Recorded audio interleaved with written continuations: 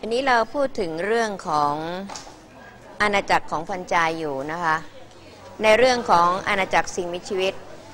เราพูดมาแล้วกี่อาณาจักรนะคะอาณาจักรแรกคือโมโนราได้แก่พวกกลุ่มสิ่งมีชีวิตที่มีเซลล์แบบโปรคาริโอตนั่นคือแบคทีเรียทั้งหมดนะคะอยู่ในนั้นอาณาจักรที่สองคือโปรติสตาตัวเด่นของโปรติสตาก็คือพวกสลายนะคะอาณาจักรที่สามก็คืออาณาจักรพืชนะคะอันนี้ก็เป็นพืชก็มีตั้งแต่ไม่มีเนื้อเยื่อลำเลียง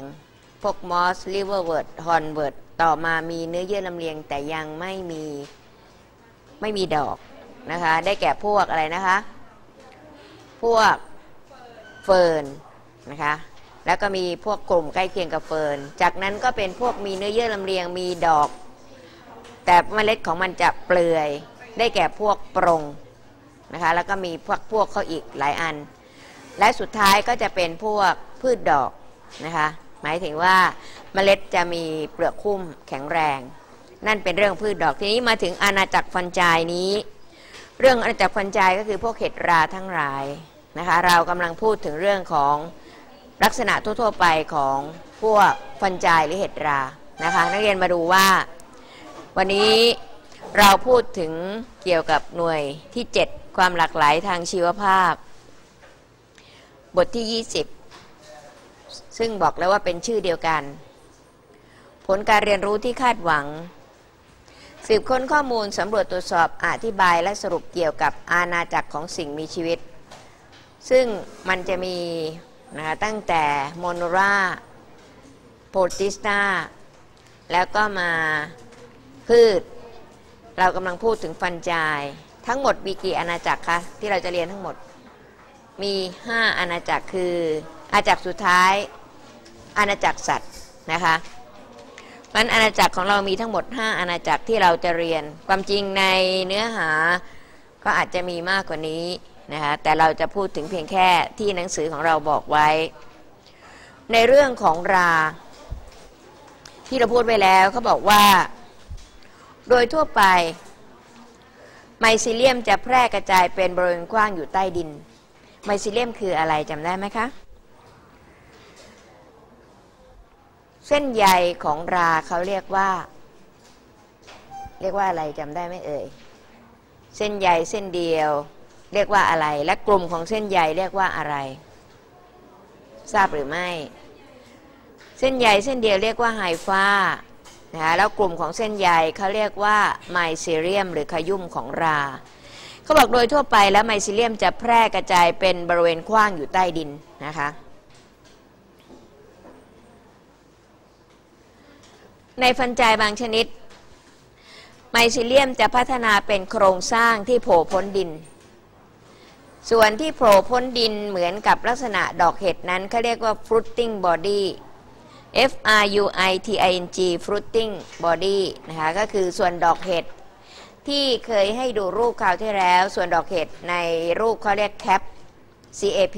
cap เหมือนกับหมวกแต่สำหรับ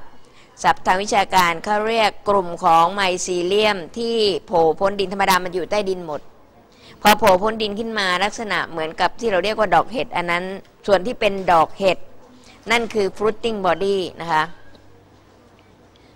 นักเรียนดูลักษณะดอกเห็ดสีชมพูนี้นะคะหรือไม่ก็ลักษณะแบบนี้มันก็เป็น fruiting body ในรูปบัคแตกต่างกันออกไปนะมี fruiting body อย่างนี้ fruiting body อย่างนี้นะคะนั่นคือส่วนของไมซิเลียมที่งอกขึ้นมาพ้นดิน fruiting body นี้ทำหน้าที่อะไร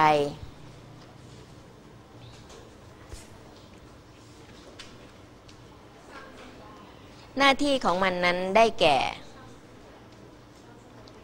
สร้างเซลล์สืบพันธุ์นะคะสร้างสปอร์ที่ได้จากการสืบพันธุ์แบบอาศัยเพศเพราะมันเป็นโครงสร้างที่เกี่ยวกับเรื่องของการสืบพันธุ์พูดถึงฟันจายหรือเห็ดราบางชนิดที่เป็นปรสิตเส้นใยสามารถที่จะดูดซับสารอาหารจากเซลล์ของโฮสต์ได้ หมายถึงไมซิเลียมหรือไฮฟาของมันนั้นสามารถดูดซับสารอาหารจากเซลล์ของโฮสต์โฮสต์คือใครคะ HOST host ผู้อาศัยผู้ถูกอาศัยเจ้าของบ้านโฮสต์คือเจ้าของตัวเรานี่ใครมาอาศัยเบียดเบียนในตัวเราเป็นโฮสต์พวกนั้นเป็นปรสิตนะคะเพราะฉะนั้นใครก็แล้วแต่ที่เป็นเจ้าของร่างกายหรือเจ้าของสิ่งที่พรรคพวกนี้มาเบียดเบียนเราจะเรียกเจ้าของร่างกายดังกล่าวหรือเจ้าของต้นไม้หรืออะไรก็แล้วแต่เขาเรียกว่าโฮสต์นะพวกกาฝากเป็นปรสิตอยู่บนโฮสต์ซึ่งเป็นต้นไม้ใหญ่อะไรอย่างนี้เป็นต้นนะคะให้เราศึกษาจากภาพที่54ในหน้า201นะคะ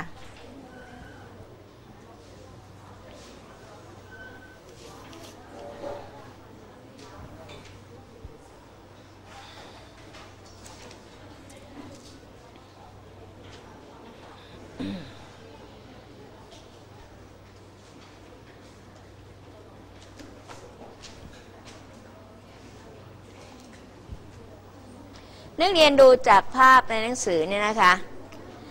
สำหรับส่วนที่เป็น footing body คือส่วนที่เป็นดอกเห็ดอยู่ด้านบนแล้วก็ส่วนก้านนี้มันก็คือไมซิเลียมที่มัดรวมกันเป็นกลุ่มนักเรียนดูจากภาพเขียนของเขาภาพเขียนภาพกอนี้นะคะภาพกอก็คือลักษณะของฟันจายที่พูดถึงข้างล่างนี้แต่ละเส้นก็คือไฮฟาทั้งกลุ่มของมันเรียกว่าไมซิเลียมไมซิเลียมปกติอยู่ใต้ดินไฮฟาก็อยู่ใต้ดินเสร็จเรียบร้อยแล้วถ้ามันเกิดอยากจะมีการสืบพันธุ์ขึ้นมามันก็จะเจริญขึ้นไปเป็นส่วนที่สร้างสปอร์ด้านบนส่วนที่เส้นใยทำหน้าที่สร้างสปอร์นั้นเขาเรียกว่า fruiting body ส่วนที่เป็นดอกเห็ดนี่เองส่วนใต้ของดอกเห็ดนั่นเองเป็นส่วนที่สร้างสปอร์ที่พูดถึงนักเรียนดูนะคะภาพขอนี้เป็นไฮฟาของฟันจายที่เป็นปรสิตอันนี้เป็นโฮสต์เซนพืชสีเขียวนี่เป็นโฮสต์แล้วสำหรับฟันจายที่ทำหน้าที่เป็นปรสิตก็คือมาแย่งอาหารของโฮสต์นั่นเองนะคะนี่คือส่วนที่เรียกว่าไฮฟาเป็นเส้นใยของฟันจายแล้วมันก็จะงอกส่วนที่จะมาดึงหรือดูดเอาสารอาหารออกไปจากเซลล์พืชนี่เป็นสภาพของโฮสต์กับพาราสิตนะคะที่เขาพูดถึง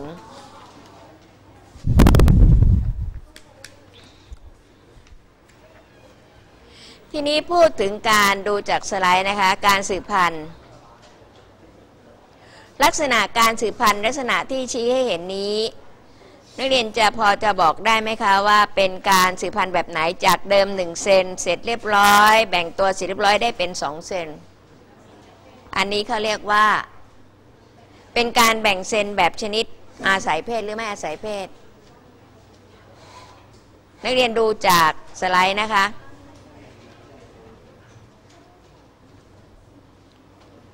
เดิม1เซนข้างบนนะคะแล้วก็เมื่อแบ่งเสร็จเรียบร้อยนักเรียนจะเห็นว่านิวเคลียสเคยมี1ก็แบ่งเป็น2แล้วก็ต่อมาไซโตพลาซัมก็แบ่งเป็น2จาก1เซนเป็น2เซนอันนี้เป็นหลักการของการแบ่งเซนแบบไมโทซิสเป็นการแบ่งแบบอาศัยเพศหรือไม่อาศัยเพศอาศัยหรือไม่อาศัยจำนวนโครโมโซมเท่าเดิมโครงสร้างรูปลักษณ์อะไรเหมือนเดิมทุกอย่าง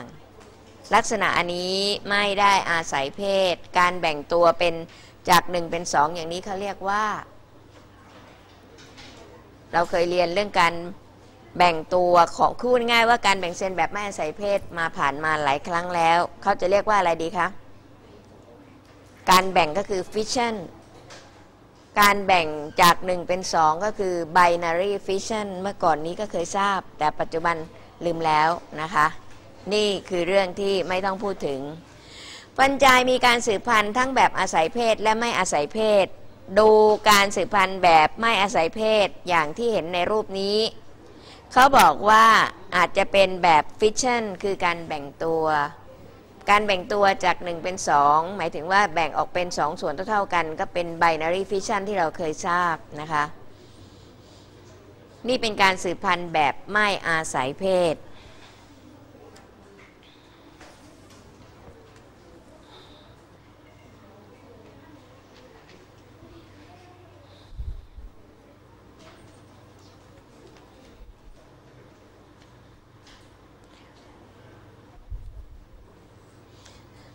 การสืบพันธุ์แบบไม่อาศัยเพศนั้นนะคะแบบอาศัยเพศหรือไม่อาศัยเพศก็ดูตรงการสร้างสปอร์การสร้างสปอร์นั้นในการสืบพันธุ์แบบอาศัยเพศจะใช้เป็นเกณฑ์ในการจัดจำพวกหรือจัดจำแนกฟันใจออกเป็นกลุ่มต่างๆนะคะต่อมาสำหรับอันนี้นั้นข้างบนนี้ก็จะเป็นลักษณะบัดดิ้งนะคะการงอกออกไปจากต้นเดิมนะคะการงอกไปจากต้นเดิมเขาเรียกว่าบัดดิ้งถามว่าเป็นการสืบพันธุ์แบบอาศัยเพศหรือไม่อาศัยเพศไม่อาศัยเพศนะคะอีกอันหนึ่งก็คือ fragmentation ก็คือการหักหรือการขาดออกของสายลักษณะเขาชี้ให้เห็นจากรูปภาพ fragmentation fragmentation การหักหรือการขาดออกของสายเรียกว่า fragmentation นั้นก็เป็นการสืบพันธุ์แบบไม่อาศัยเพศนะคะ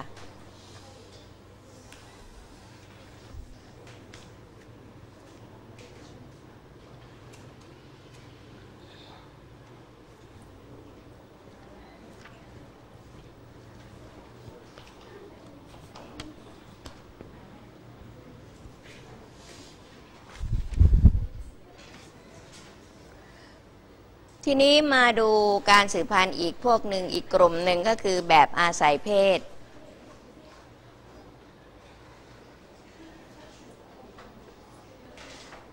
จะมีการสร้างสปอร์ที่ชื่อว่าสปอร์ formation แล้วนำมาประชิดติดกันที่เรียกว่า conjugation นะคะนำมาเทียบสายกันคือเอามาอยู่คู่กันแล้วก็แลกเปลี่ยนสารอะไรบางอย่าง conjugation conjugation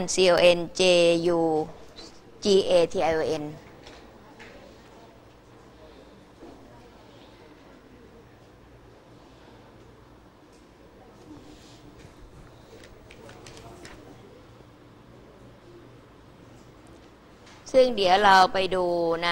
กลุ่มของไฟลัมอื่นๆตอน conjugation ก็จะมีภาพให้เห็นนะคะว่ามีการ conjugation กันคือการเอาส่วนของมันมาสายของมันมาเทียบกันแล้วก็แลกเปลี่ยนกันเปลี่ยนสารที่อยู่ภายในลักษณะที่เห็นจากภาพตรงนี้นะคะมีการ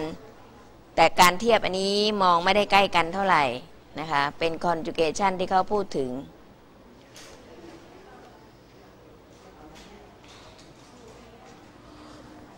เมื่อเทียบสายกันแล้วจะมีการเคลื่อนตัวของไซโตพลาซึมและนิวเคลียสเข้าผสมกันคือไปเทียบกันเฉยๆแล้วไม่มีการแลกเปลี่ยนอะไรกันก็ไม่เรียกว่า conjugation นะคะซึ่งเป็นกรรมวิธีอันหนึ่งของการสืบพันธุ์แบบอาศัยเพศคือจะต้องมีการแลกเปลี่ยนนิวเคลียสหรือมีการผสมกันระหว่างนิวเคลียสของเซน2 เซนด้วยกันไซโตพลาซึมด้วย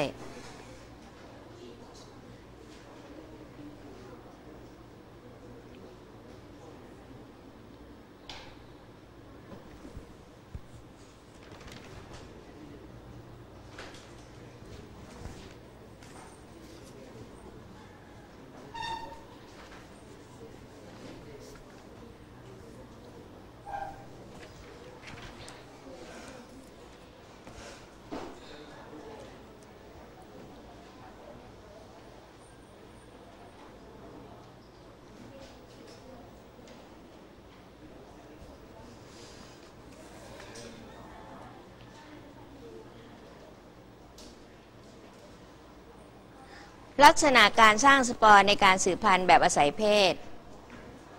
เมื่อเขาสังเกตดูแล้วก็สามารถนำมาใช้เป็นเกณฑ์ในการจำแนกไฟลัมของฟันใจได้ว่ามันสร้างสปอร์ในรูปแบบอะไรแบบเป็นรูปถ้วยแบบเป็นรูปกระบองแบบเป็นรูปอะไรนั้นนะคะลักษณะการสร้างสปอร์ในรูปแบบต่างๆเป็นเกณฑ์ในการจำแนกไฟลัมของฟันใจได้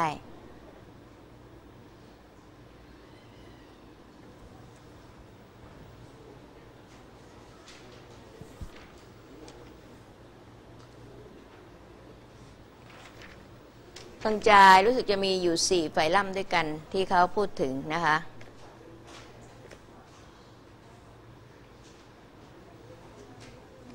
นั่นเป็นฟันจายที่แบ่งกลุ่มได้โดยอาศัยดูลักษณะการสร้างสปอร์ว่าเป็นแบบเป็นถุงหรือเป็นรูปถ้วยหรือเป็นรูปกระบองหรือเป็นรูปอะไรก็แล้วแต่นะคะเป็นสิ่งที่เอามาใช้ในการจำแนกหมวดหมู่ของฟันจายออกเป็นไฟลัมได้นี่ก็มีข้อยกเว้นอีกอันหนึ่งก็คือ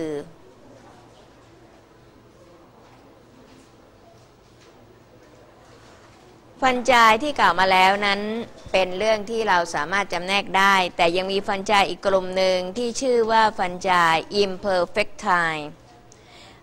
imperfectile ฟันจายชนิดนี้เขาบอกยังไม่พบระยะที่มีการสืบพันธุ์แบบอาศัยเพศก็เลยไม่สามารถจะจัดอยู่ว่ามันเป็นฟันจายในกลุ่มใดที่เขาแบ่งไว้แล้ว4กลุ่มได้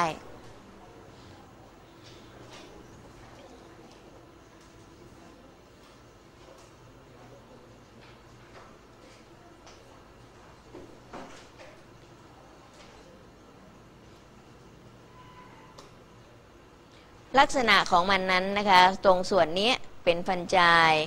กลุ่ม imperfectile นะคะที่บอกว่าไม่พบระยะการสืบพันธุ์แบบอาศัยเพศลักษณะของฟันจายกลุ่มนี้มันจะเป็นฟันจายพิเศษที่เขายังไม่ได้จัดกลุ่มเข้าไปอยู่ในกลุ่มไหนอันนี้เป็น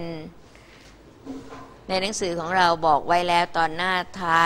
ายนั่น201นั่นนะคะรู้หรือเปล่าฟังจาย imperfectile ที่พูดถึง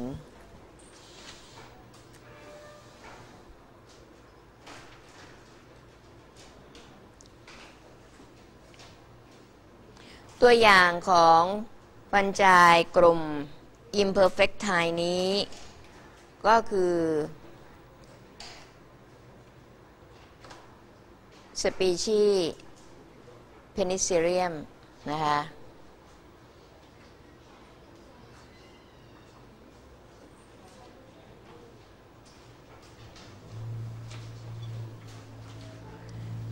เช่นราเพนิซิลเลียม Penicillium Penicillium species รานี้